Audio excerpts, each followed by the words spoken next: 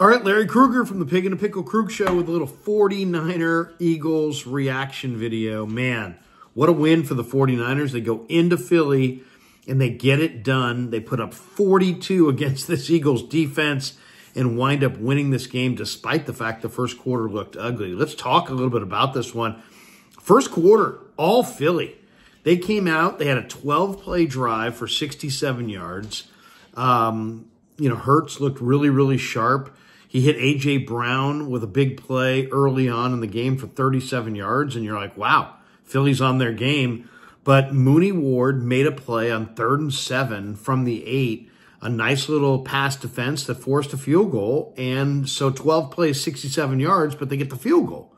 So they're up 3-0 early on, and Hurts did look good early. Niners couldn't do anything early. They went 3 and out on the first drive.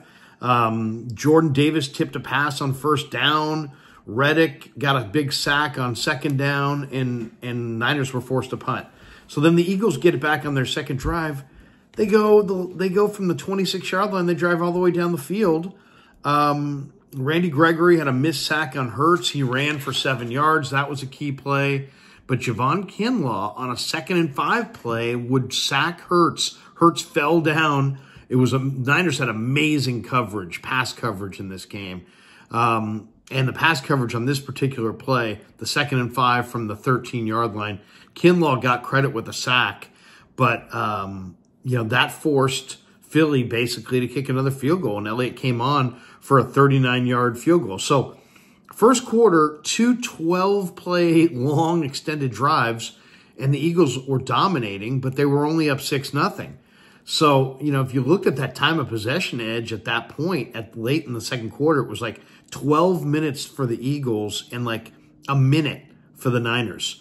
So they were really hurting, but then the Niners eventually would get it going in the second quarter. In fact, the end of the first quarter, 124 yards to -6 in total yards. Philly held the ball for almost 13 minutes. The Niners held the ball for like 2 minutes.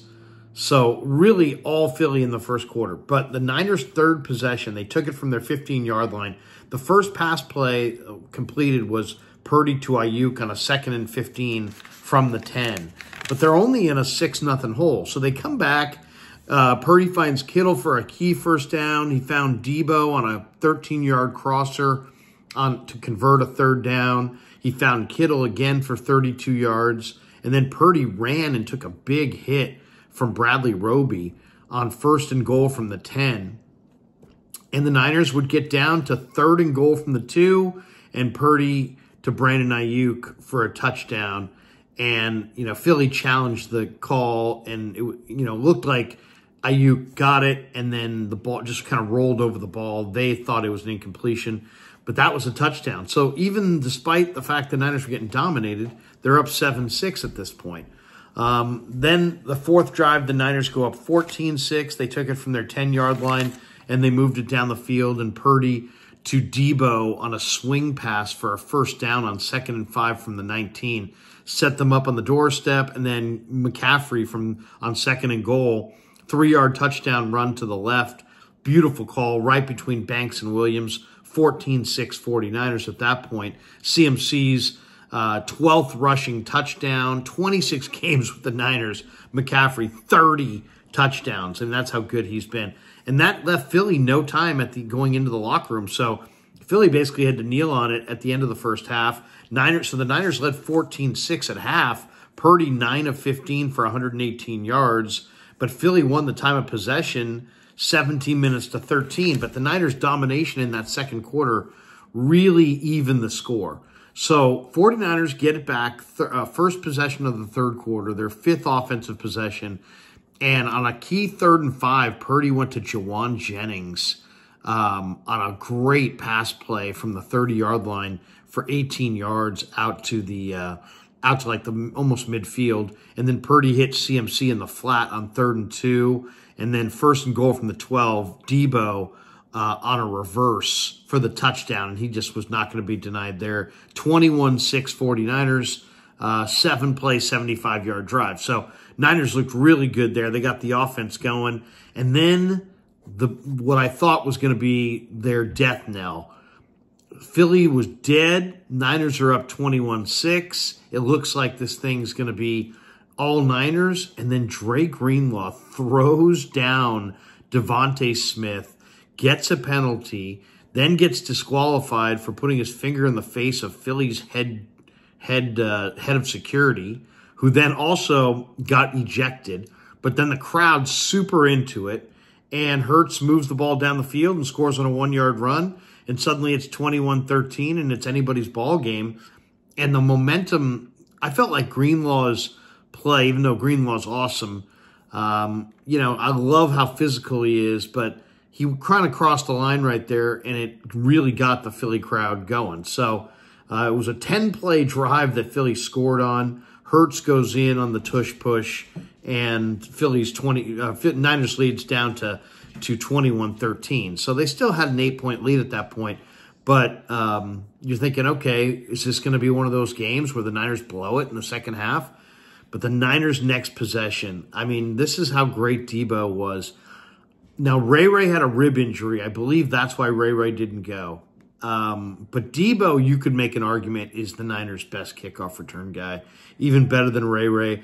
And he had a 25-yard kickoff return on the next sequence there. And I thought his energy really gave the Niners a lift. They came onto the field. First play, Fletcher Cox sacks Purdy. And you're like, oh, my God, now they're falling behind the sticks. But Purdy on 3rd and 7 from his own 26 found Ayuk on a beautiful pass play. Really nice move against Slay. Just a nice little comeback route by Ayuk, and that moved the chains. And then Purdy on 1st and 10 from the 48 goes to Debo, and Debo just absolutely ran through the defense to make it 28-13. Beautiful play. And it's just, fantastic play by Debo, individual play, 28-13. It's all pretty much done at that point. And, that was late third quarter.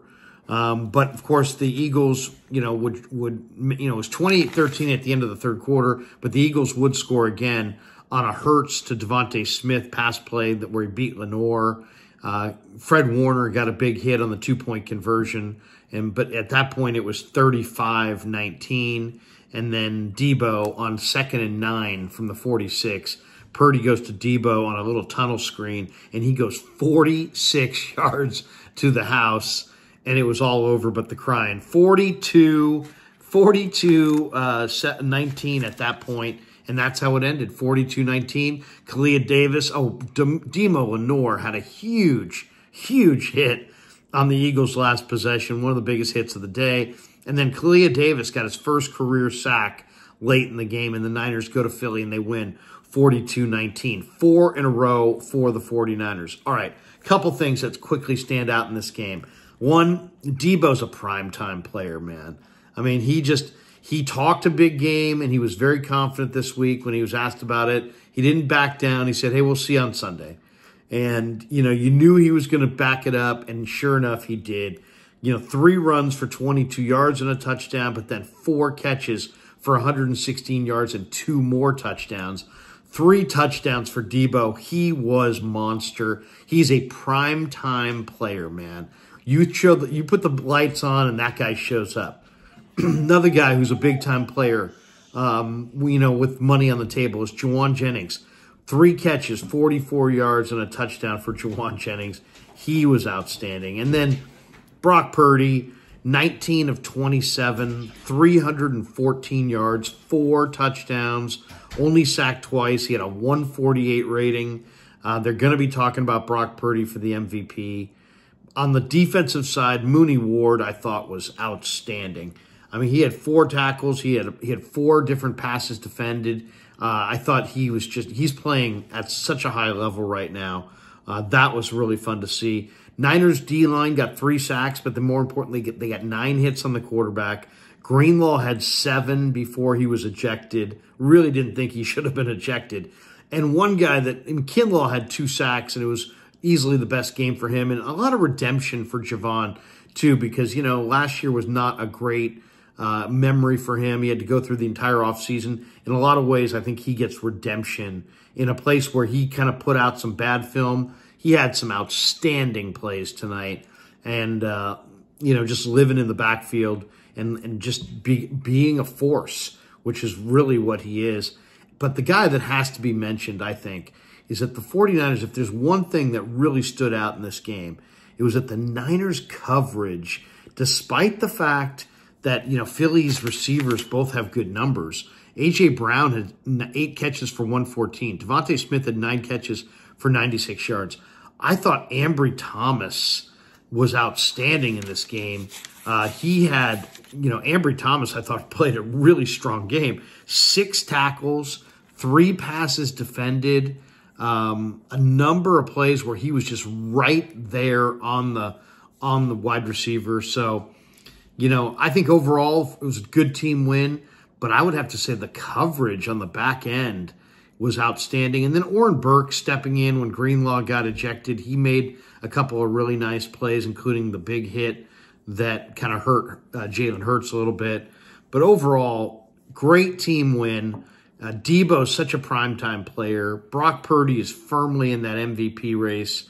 He did just enough. I don't think he looked that sharp early, but man, he looked better and better when he settled into that game. And the 49ers don't just go to Philly. They go to Philly and they put up 42, and they make a huge statement as to who the best team in football really is. All right, we're going to talk about it next on The Krug Show. Join us on YouTube. Thanks to Pig and a Pickle for being the title sponsor, New York Style Sausage, and Marin Auto Glass, as well as Underdog Fantasy and Mojo Fantasy. Join us on The Krug Show on YouTube. It's next.